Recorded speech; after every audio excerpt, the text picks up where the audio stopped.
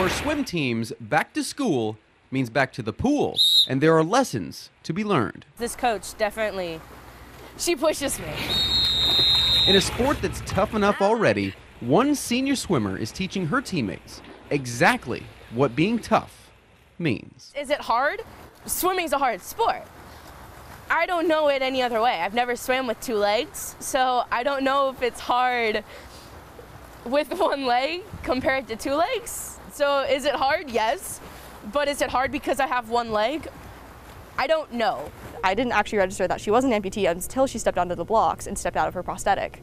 So I was kind of just like in awe, and I was like, she's swimming on an A1 team for her high school. Christina Lang makes it look easy, even though life as a toddler wasn't. When she was 2.5, she got a blood infection from the chicken pox, and it actually got really bad. I call her my miracle baby because it hit all of her limbs. It was either the leg or potentially her life. Absolutely. There was no doubt. It would have been her life had they not taken her leg. Now, swimming is her life, and she's gotten really good. Sometimes when we're at meets, I have to remind officials that she only has one leg because they want to disqualify her in butterfly or breaststroke, and I'm like, remember, she's only got one. I don't like when people see me as Christina, the swimmer with one leg. Go!